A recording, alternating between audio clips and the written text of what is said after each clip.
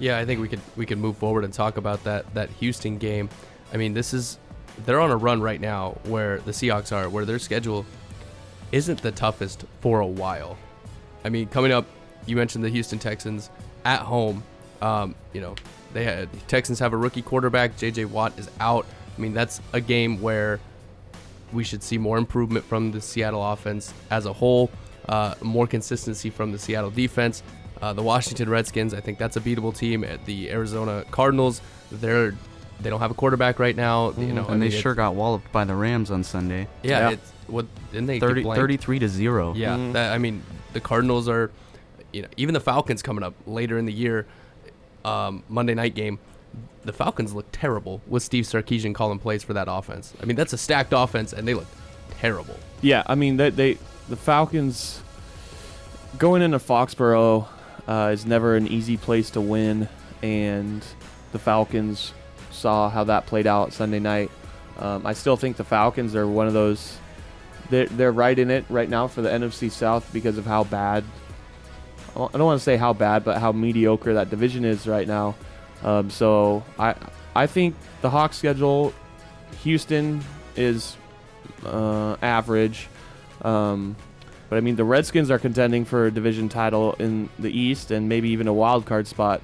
So I think we'll see that start to pick up. Yes, the Cardinals don't look as good anymore because of Carson Palmer going down, but that defense is still pretty dang good. So it'll be interesting to see how the Hawks do going forward. We just signed Dwight Freeney. I don't know if you guys saw that. I did. Let's talk about that. Because our defensive line is, they've seen their struggles without Cliff Averill. Right now, they're only getting pressure on 9% of pass plays, which is 16th right now in the NFL. So, I mean, the Seahawks probably saw that stat way before we did and noticed it. But we signed Dwight Freeney, like I said, and it'll be interesting to see where he's at in his progression because he's coming in right now, like kind of mid-season. So it might be a few weeks before we see him really start to produce. But what are you guys' thoughts on Dwight Freeney and the signing of that? I'm not sure he's going to make a huge impact other than just add some depth to the D-line. I'm sure he's probably not going to start, and they might ease him in the first couple weeks, but we might see him a little bit more end of the season, playoffs. Ready to make that playoff run, Christian? I think it shows that they're all in, but it also shows that they are battling some injuries on that defensive line with Cliff Averill being out for maybe forever. That's a tough one to lose. And then Michael Bennett dealing with plantar fasciitis, which I'm sure is probably one of the most annoying injuries to have to deal with when your foot isn't right. So I think that shows they're all in, but I think it's also a little scary in the fact that they're a little thin right now on the defensive line. And I mean, their depth is going to be tested, and it's always tested in the NFL. Injuries happen in football, and they happen every year. You just don't know when they're going to strike. The Hawks have been pretty, I would say, healthy for the most part this year. But yeah, that depth is going to be something to look at going forward. You guys think a 12-4 record is out of the question? You think that's attainable? Let me look at the schedule, but I don't. No, I don't think so. You don't, is it good enough to win the division? Yeah, it's good enough for a 1 seed in the NFC right now. That's true. That we're only a half game out of. Seahawks are a half game out of first, the top seed in the NFC. I mean, everyone's lost to everyone. Yeah, and I see that continuing to happen. Let's see, we got Texans.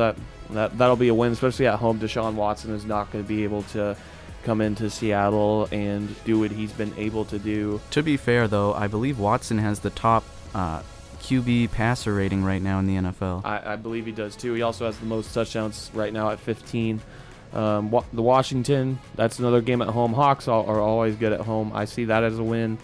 Thursday night down in Arizona, that could be a struggle. The Hawks have never been a good road team, so maybe they'll tie again.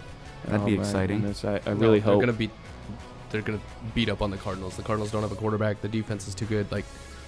That's a wash. They're gonna beat the Cardinals bad on Thursday night. Okay. And at home at the end of the season. This team Palmer has could be back soft, for that game. SAWFT soft schedule to close out the rest of the year. So are you saying more than 12-4 or what? I'll put it at 12-4.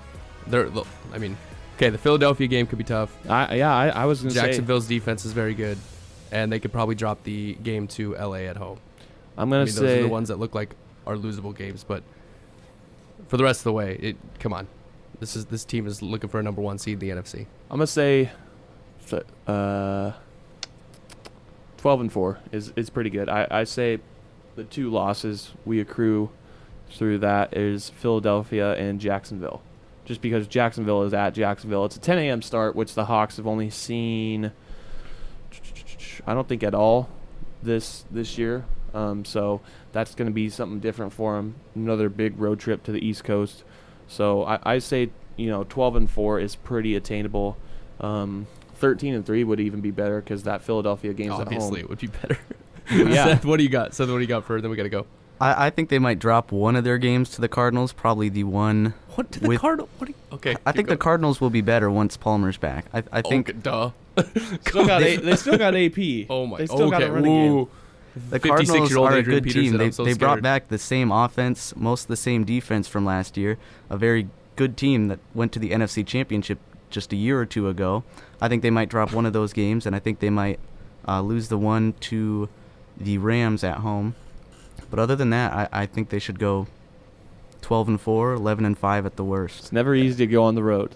Okay, we'll see. We'll see what happens.